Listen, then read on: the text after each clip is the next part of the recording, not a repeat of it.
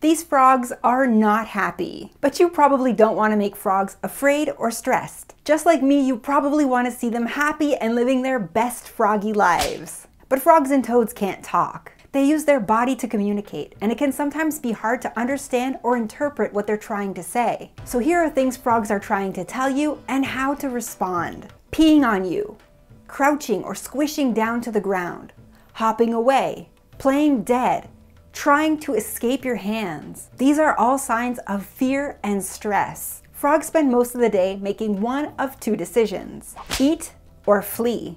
You're big, they can't eat you, and so you naturally come off as a potential predator. Therefore, many frogs will try to flee you. But there are some times where frogs will realize that you're not a threat and will let you hang out with them. The best way to respond to frog stress is to respect them. If they're trying to escape, leave them alone. Avoid touching frogs and wear gloves if you absolutely have to pick them up. If you're observing them in the wild and they seem comfortable with you around and they're not showing any signs of fear or stress, then enjoy watching them live their best lives. But you may be making other mistakes, so find out 10 things not to do with frogs in this video.